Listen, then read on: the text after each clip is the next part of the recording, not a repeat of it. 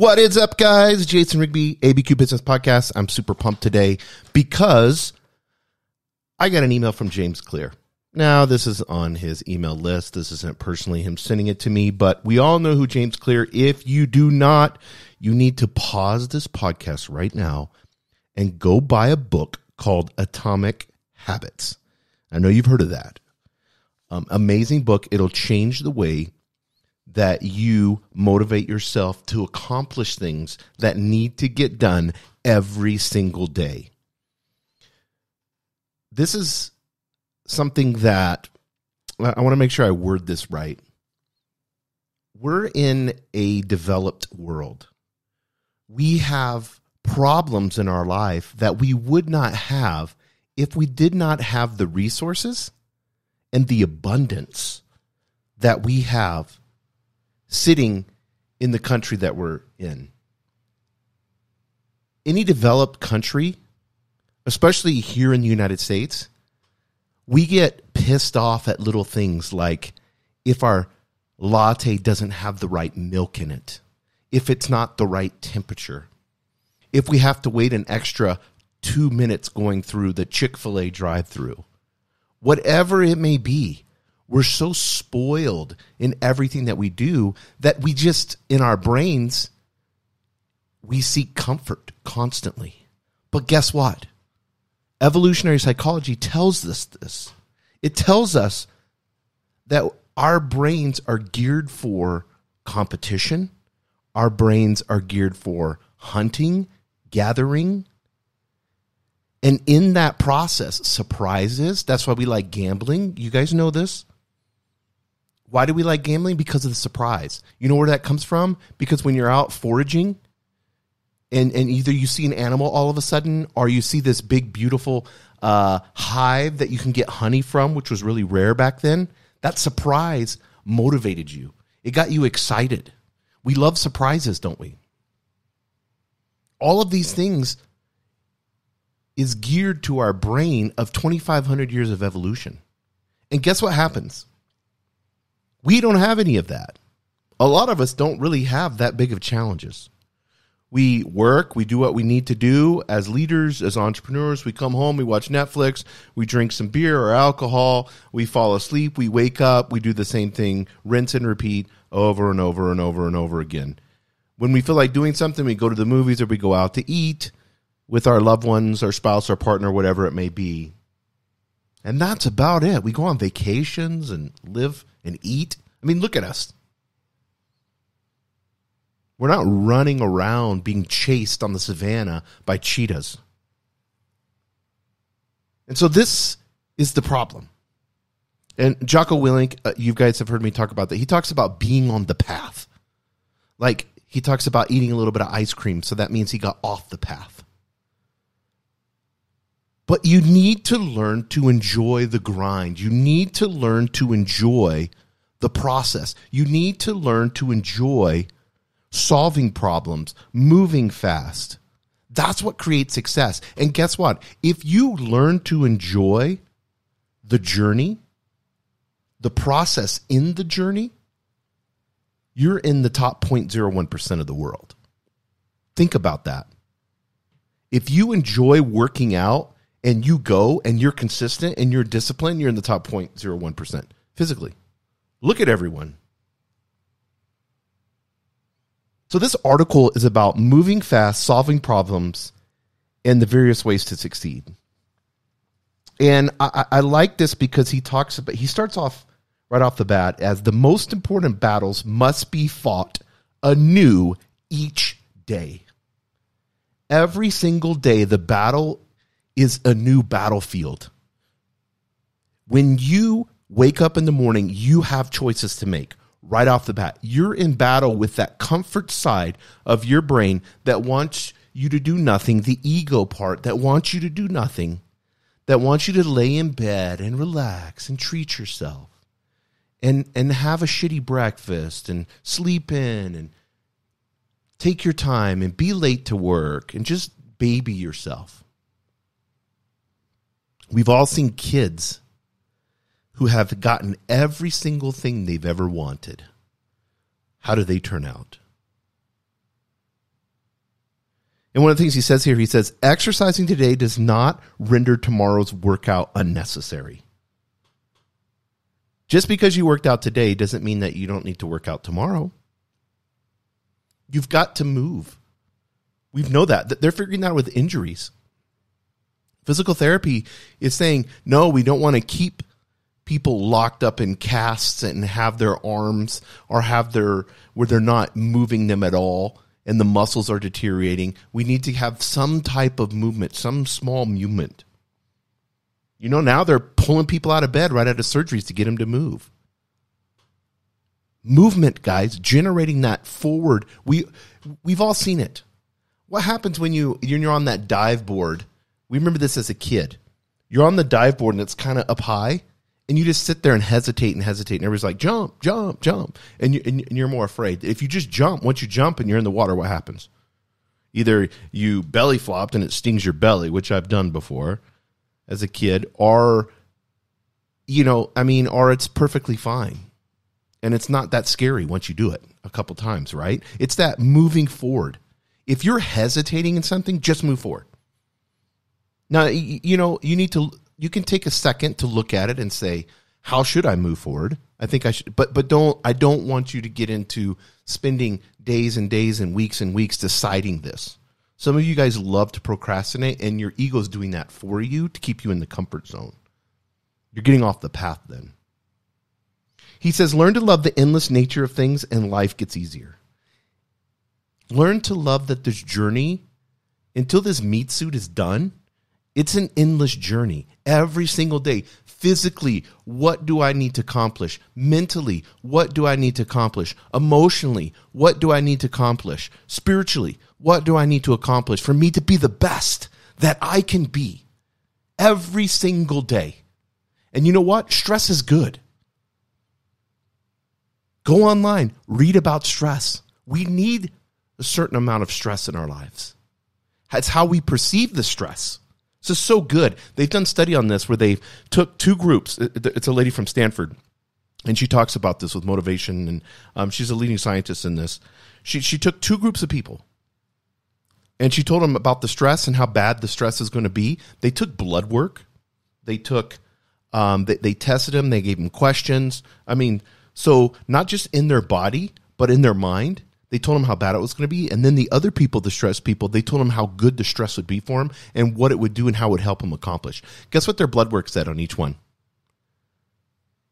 Just off of the thought, the perceived value of what that stress was, whether it was negative or positive, changed their body.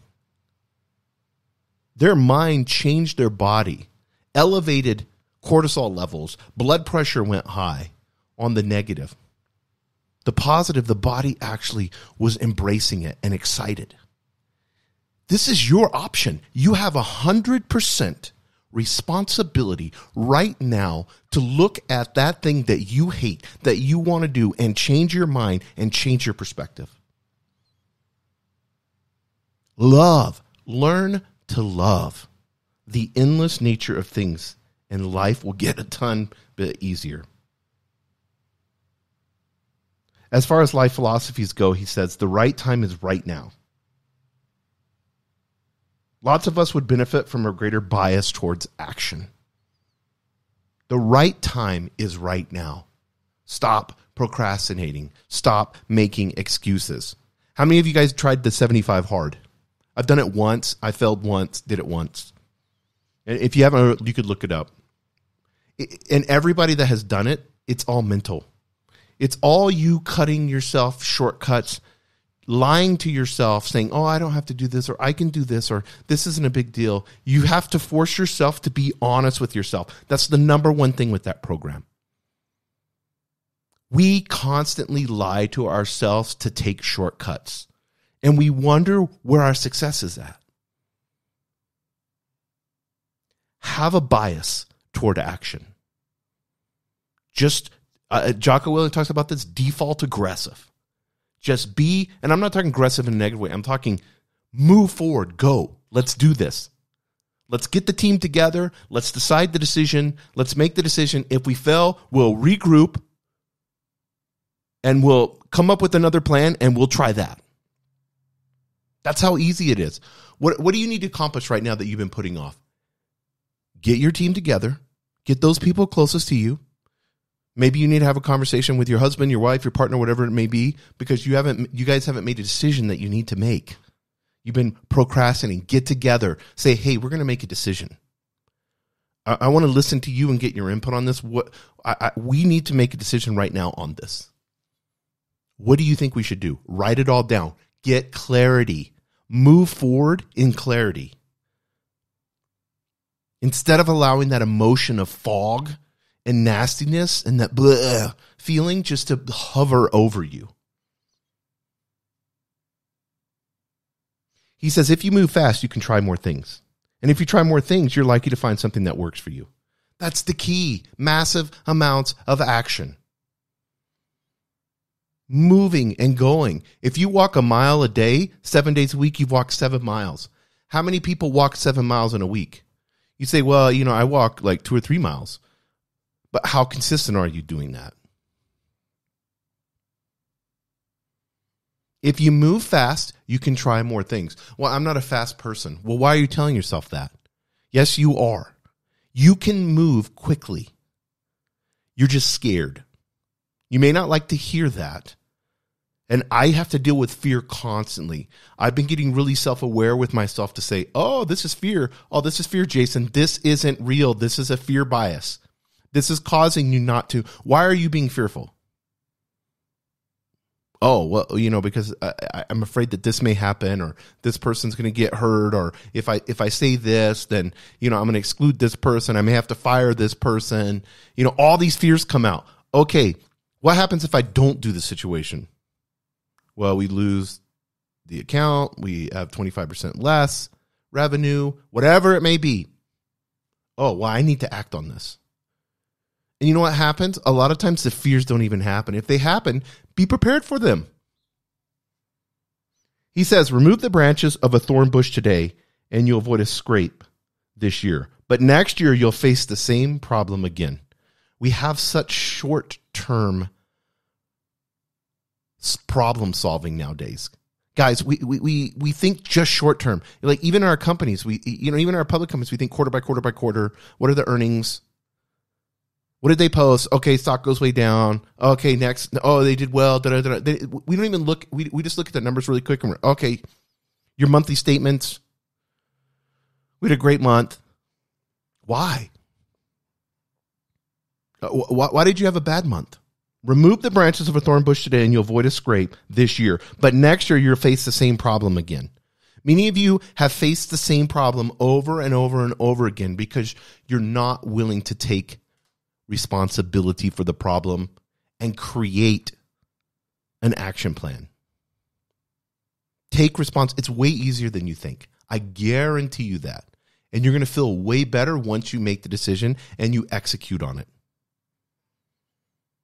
He also goes into this, remove the root of the bush today and the entire plant will die. Some of you do that. Some of you are highly emotional. And so when you're emotional and you make decisions, you just, torch everything. You're like those flamethrower guys. You just walk in there and then your employees are like, what the hell happened? Or, Jason's in a bad mood again today. Let's, watch. Your employees learn how to act around you. Don't remove the root of the bush today because then the entire plant will die. Don't shoot yourself in the foot, guys. Next, he says, are you solving problems at the branch level or the root level? Think about that. Are you solving problems at the branch level or the root level? Root level, you're going to die. Branch level, you have to prune that. It's part of it. Jesus talked about that in the Bible. How important it is to prune things so that it can grow. It's a natural process. And I think it's so important, guys, that we look at every single person that we lead is depending on us making decisions. They're depending on us to be motivated. That's why we're the leader. That's why. Leadership is not something that you just get because you got a title. We all know how that works. Remember back in the old days? The British Empire was that way because of what your family, the ranking of your family, and how close you were if you were a lord, then their son, which could be a total screw up, was put as a colonel or an admiral or something like that. So then they brought to the battlefield these big, huge, lavish, they had operas and monster tents and servants and china and silver. And they weren't doing any type of leading. They were just entertaining themselves out in the field. That is not the way to operate as a leader. People are depending on you. Your family's depending on you to make decisions. You're a leader in your family. You have a team, your family. Those that are around you, they're depending on you. And yes, you're going to have trial and error. Yes, you're going to make mistakes and you're going to fail. But that's how we learn, right? At least I took action and I failed. And guess what? I learned from it. I can quickly pivot because I'm quick on that. That's what I do. Oh, this isn't working. Let me do this. This isn't working. Let me do this. That's how I do it. I move quickly. I pivot. I can do that. I was going in this direction. Now I'm going to go in this direction. It's that simple. Encourage you guys. I always encourage you guys to buy books constantly. I'm reading constantly. I love it. Force yourself to read every single day, even if you don't feel like it, because you're going to get something out there. Grab your highlighter, grab the book, grab your Kindle. You can highlight on your Kindle. I do that all the time. Whatever it is, whether it's a Kindle or it's a physical book, however you like it, read. Leaders read. Get Atomic Habits by James Clear. It's a #1 worldwide bestseller, and you're going to love how it's going to change your life. Thank you for joining us on the Albuquerque Business Podcast. And thanks to our sponsor, RigbyDigital.com. Make sure to subscribe and share. And go to abqpodcast.com. Get show notes, resources, and links to everything we talked about today to help you navigate your journey as an entrepreneur and business owner.